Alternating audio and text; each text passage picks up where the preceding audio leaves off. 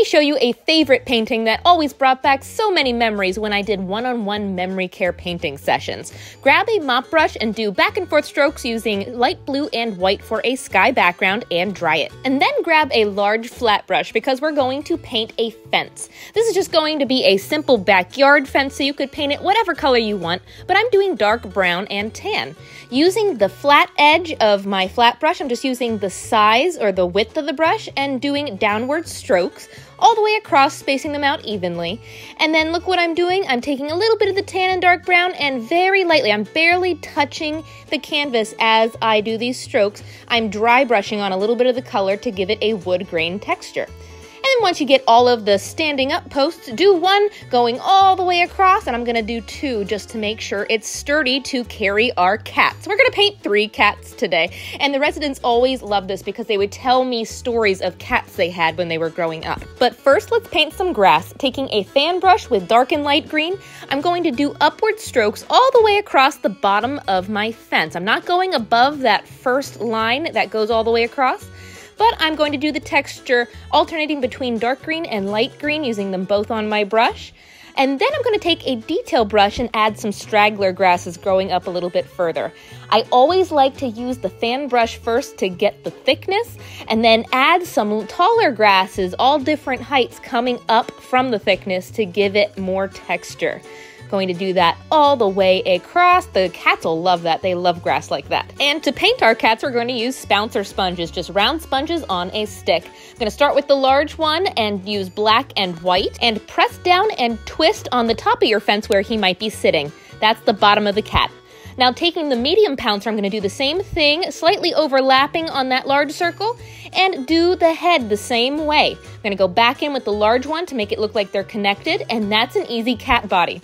I'm going to do that 2 more times, but I'm going to do a yellow and white one now. Next to the black cat, I'm going to press down and twist, but instead of doing the midsection on the top, he's going to be laying down, so I did it off to the right, and the head's going to be slightly off center on the right as well. There we go. Now this one is going to be a gray one, and I'm going to do the same thing as the black cat, just in a different color.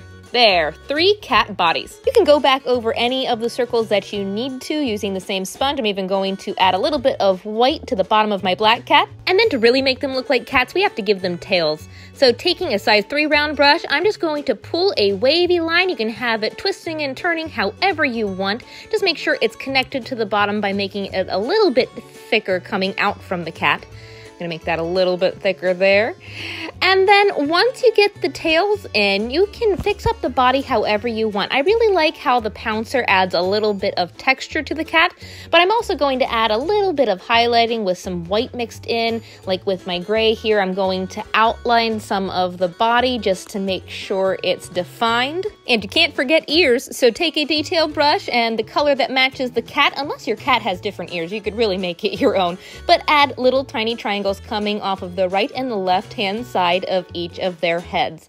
See how I have them slightly tilted to the side, not going straight up and down, like that. Now you could keep them plain, but think about your cat at home. If you have one, you can add some markings to these cats. So for example, I'm going to do a white tip with some white paint on the tail of my gray cat, and even take some white and add some little white smudges on his body and his head, just to give him a little bit more character. I'm even going to add some on his tail, maybe some polka dots with white paint on my yellow cat.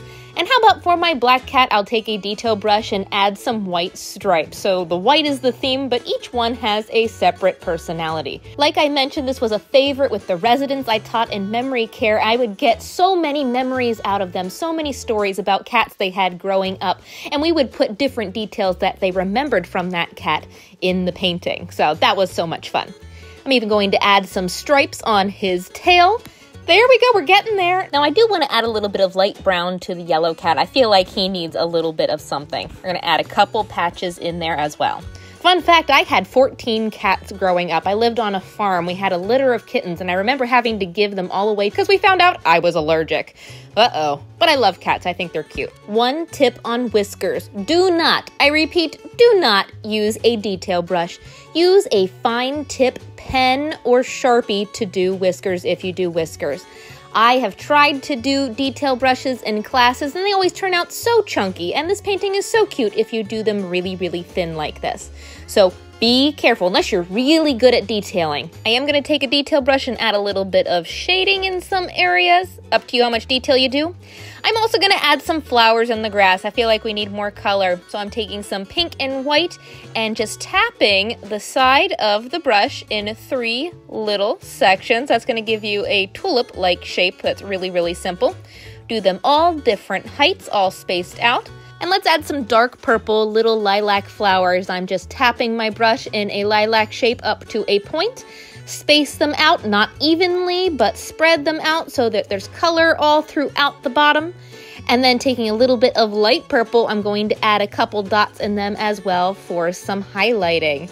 There we go, now it's looking pretty colorful. And once you get all your flowers in there, don't forget to add stems, taking a little bit of dark green, add a line going up to each of the flowers. And for final touches, I like to take an artist sponge with a little bit of white and add little tiny taps all across the bottom around the flowers. See how that ties everything in? And taking a marker or a paint pen, I'm going to add some birds. Let's give these cats something to look at. I wonder what they're thinking. Now, I showed this to my husband and he said, "Why do the cats look like snowmen?" You know, he's right. What you could do is you could smooth out where the 2 circles meet. You know that point between the 2 circles? Just make it a little bit smoother like that and it will look more like a body. Just do it on the bodies though. The heads look pretty much natural. With the residents, I usually kept the circles the way they were because it was just one more step. But you can add as much detail as you want with this one. It is so cute and so much fun. I can't wait to see how these turn out, and if you like this tutorial, follow me for more. Happy painting!